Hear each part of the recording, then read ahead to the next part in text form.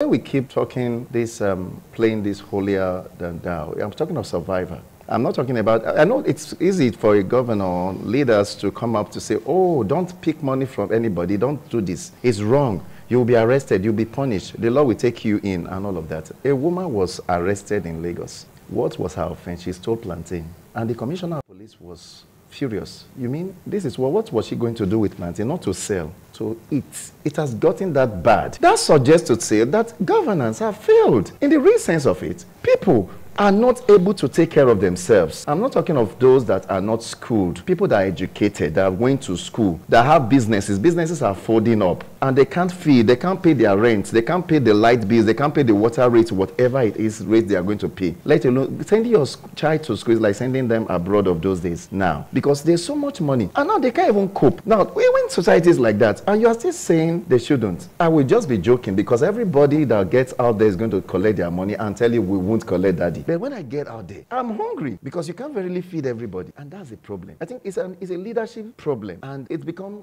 entrenched in our society. And that is why people are not, in America today now you can see a young man bought the rifle to kill the president to be, or one, aspirant. You could see the way they treated the whole matter. Look at the people there. Look at everybody in the rally you see. You can't find somebody who is really destitute of what to eat or to wear in any of these civilized environments. But here, I mean, people that are well educated, that have supposedly jobs, they are struggling. And you are saying, no, somebody just call them, please come and take 20,000 naira. He said, okay. They just not for anything, just take. You are willing to take. If I don't have means of livelihood, you think I will not be the one sharing the money?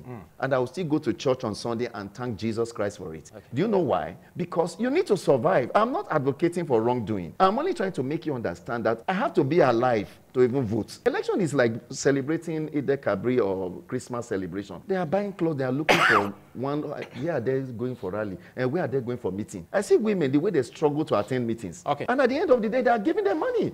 So if you are saying they shouldn't collect money, like we said, then we should fix the economy.